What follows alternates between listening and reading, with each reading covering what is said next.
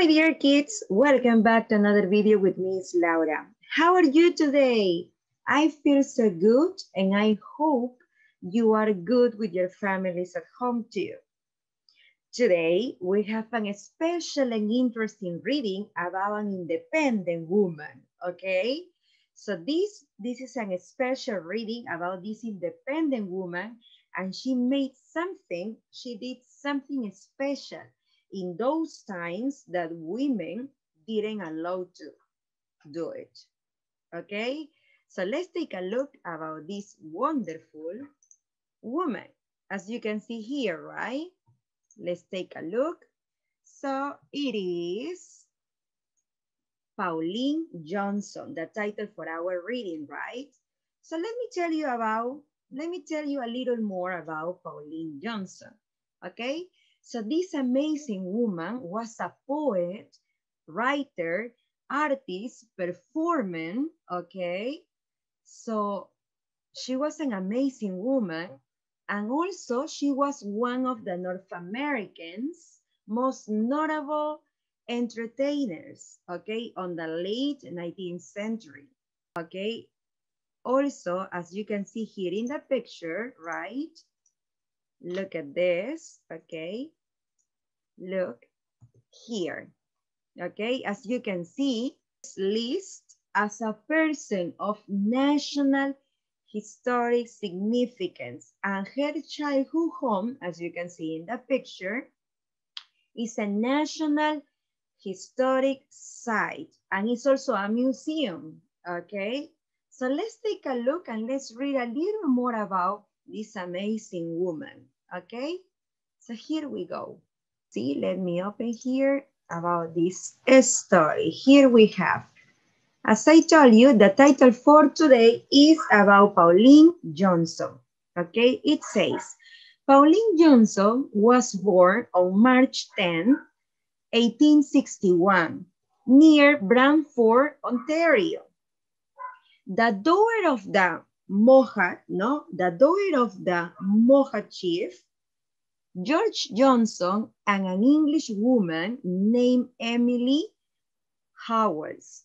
Okay, so she was the daughter of George Johnson and Emily Howells. Okay, she became a much loved poet in the late 19th and the early 20th centuries. Okay, writing of both her Aboriginal and European roots. Because as I told you, she's a poet, a writer, so she has many abilities, okay? One of those poems is this one, as you can see, the corn husker, okay? The person who takes out all the corns, the corn husker, okay? It says, hard by the Indian lodges where the bush breaks in a clearing through ill-fashioned fields, she comes to labor when the first still hashed of autumn follows large and recent yields. Age in her fingers, hunger in her face, her shoulders stooped with weight of worn years, but rich in tonic coloring of her race, she comes afield to strip the purple ears, and all her thoughts are with the days gone by, ere mind's injustice vanish from their lands. Her people that today unheeded lie, like the death has that rustles through her hands. Now we have here a Canada, an acrostic poem. Crown of her, John Vancouver, crest of her, old Quebec. Atlantic and far Pacific, sweeping her, need to kill to death. Nor for her, ice and Arctics, southward a river's stealth. Above her empire's pennant, below her nation's wealth. Doer of men and markets, bearing within her hall, appraised at the highest value, cargoes of grain and gold.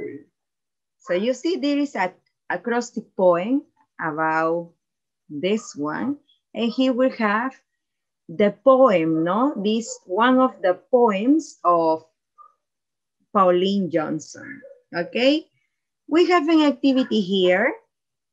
It says, match the words with the meanings. Write the correct letters. For example, in number one, I have hashed, no? Hashed. For example, somebody's talking and you say, please, hashed. Okay, so it is like, what will be here? Ah, yes, it is a stillness of or silence. Okay, here we have. So hash will be letter E.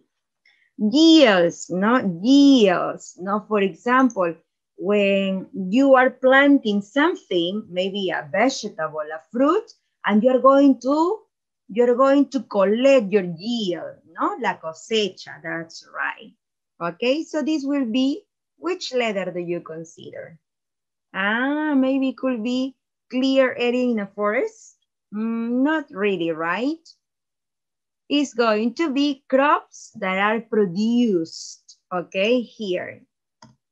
D, clearing. Ah, it comes from the word clear, not the roof, clear. Ah, means clearing is clear area in a forest. Yes, that will be letter A, that's right. Unheeded means unheeded. Okay, unheeded will be,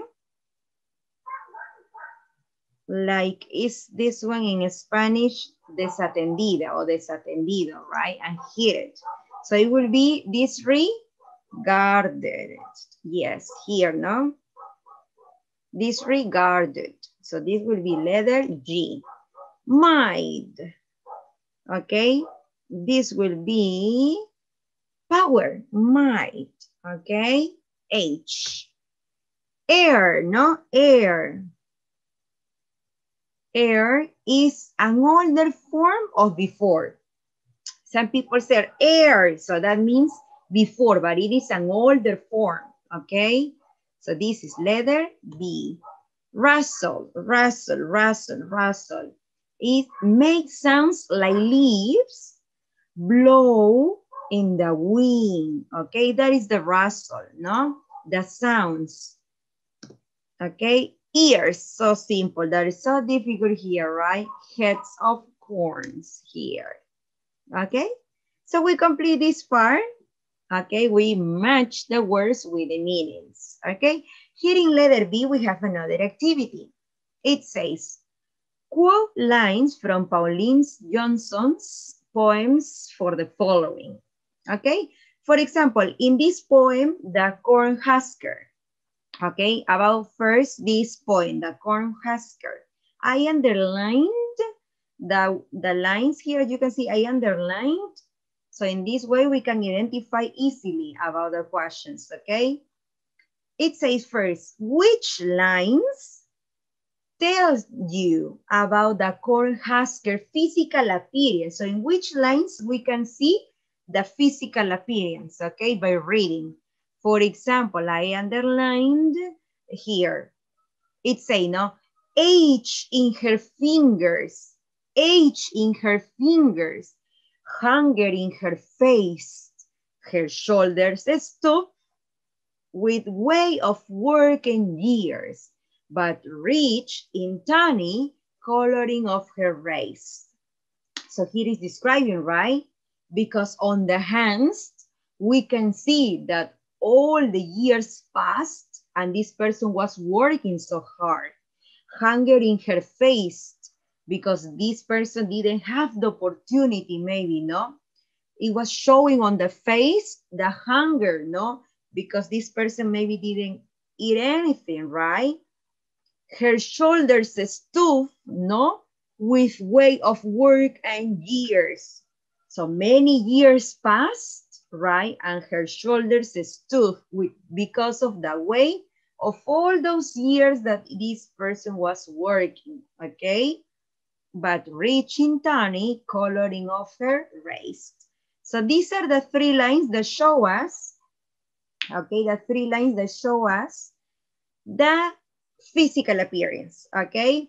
Age in her fingers, hunger in her face, her shoulders stoop with way of working years, but rich in tawny, coloring of her race.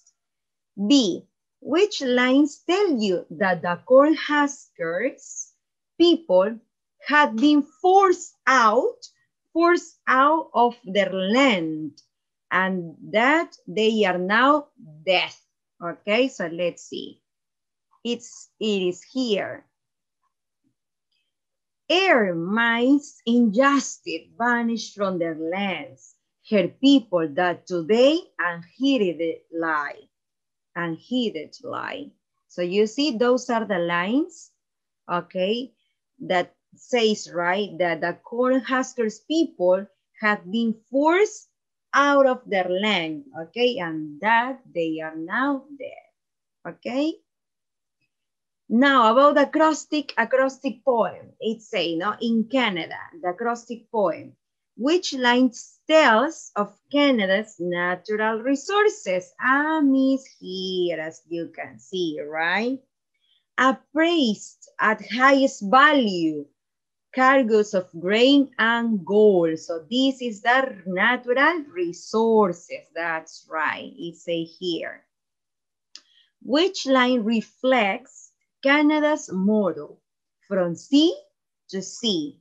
Okay, from sea to sea. Very simple, so I can identify easily here.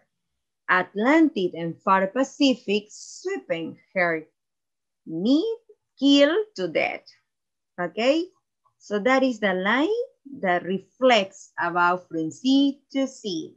Okay, so we completed the activity. We completed this activity about the poem of Pauline Johnson. You know, this independent woman did something amazing, okay? She did something revolutionary because women in those times didn't allow to write or not to create poems or something like that, okay? So I hope you like this activity. And that's all. We complete our activity for today. I hope you like it. See you in the next videos. Goodbye.